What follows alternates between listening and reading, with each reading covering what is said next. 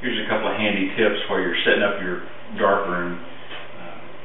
So first thing I did, I boosted my developer up, just so I wouldn't have to reach or lean over quite as much, even though my sink's about the right height. I just boosted up my developer tray by putting another tray upside down behind it. When you're printing, you're usually printing for several hours, so a little more height on your developer really helps. Okay, stop bath. Fix over the fixed tray. I've just got a piece of glass I always put up there, which makes it a lot simpler for when I finish a test strip or looking at a print. I can flip it up on the glass and take a look at it.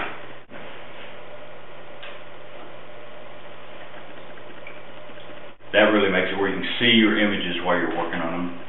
Try those two suggestions when you're setting up, just to make things go a little easier in your film darkroom.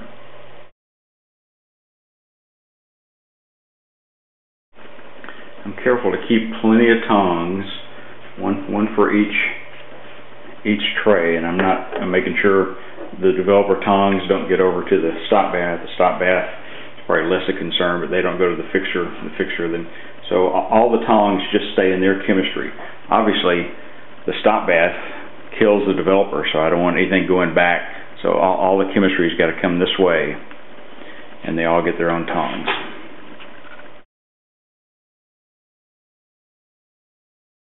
Every darkroom's got two sides, a wet side, where all the chemistry is, and then a dry side. And of course, when you're working on the wet side, occasionally you'll get fingers in the developer and will print out, especially when you're printing reasonably sized prints that can't be handled just with tongs.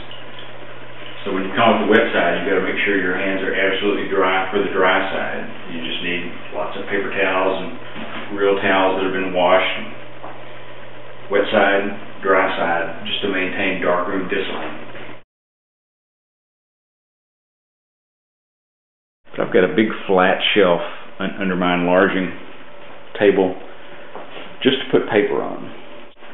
Like every photographer, I've got too much stuff in my darkroom, but there's no room for a 20 by 24 box of paper up here. So I just built a nice place to feed the paper right into the enlarging process, which makes things run just a little bit easier. I'm actually going to draw the image. I'm going to put down, I printed on Ilford multigrade, and just sketch the image.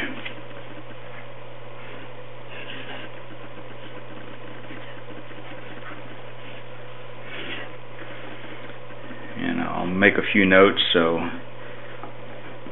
F16 at 47, go, and then edge burn, dodge flame, and burn gyro. And that'll give me a place to start if and when I ever print it again. At least got a few notes. I've got metal negative carriers, but I came back and made paper ones out of foam core and acid-free board, just because I know this cannot scratch a negative because it's softer than the negatives, and it certainly, I can cut them out as big as I need them.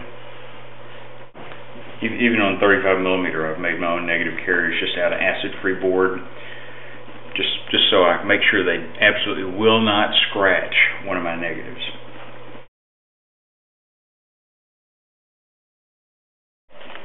Here's my little self-published book on blurb.com.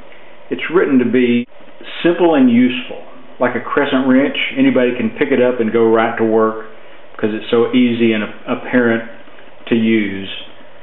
For anybody making two-dimensional images, whether you're using film or digital, I think it's a very helpful book. 30 or 40 bucks in paper, but you can get the electronic version for $1.99, which is a real deal.